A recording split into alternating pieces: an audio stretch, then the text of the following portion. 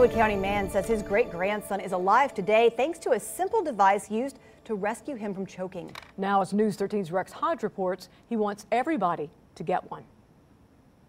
Because he keeps me on my toes, don't you, buddy? Danny Buckner looks after his 2-year-old great-grandson David while his mother works, together finding great adventures around his home near Canton.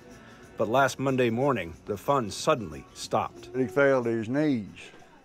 And when he done that, I picked him up and his eyes was going back in his head like that, and he's struggling to breathe. David was gagging on a baby wipe stuck in his throat. I tried to get that thing out and I couldn't reach it. Buckner figured calling 911 would take too long. And I just laid him up on the table, and he was already just, and his lips was turning. Pretty rough seeing him like that. He grabbed a gift given to him by his daughter at Christmas that he had placed nearby and put it over David's mouth. That was a good Lord just showed me where it was at. That's all I can say. It's called a life vac. I put it on there, hit it twice, and it sucked it right out. Had I not had this right here, he would not be here. I know that, just as plain as I see you sitting there. He wants to spread the news now about a simple device that saves lives. That's my main objective, people. If you ain't got one, get one, especially if you got a toddler. 11 years later, 2,000 lives saved, over 1,100 children. LifeVac founder Arthur Lee says his invention is a simple suction device. So when you push down, the air vents out the side,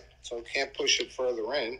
You pull it up, and it creates a suction and pulls out the obstruction. The Heimlich maneuver can also save lives, but Lee says not always, and difficult to perform on some people.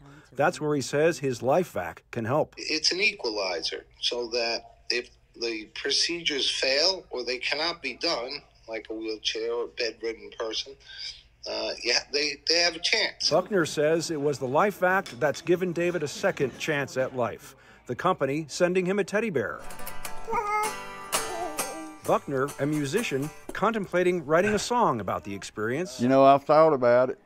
It's been in my mind. I sure have. A song, no doubt, reflecting the celebration of life. I'm just glad he's still here with me.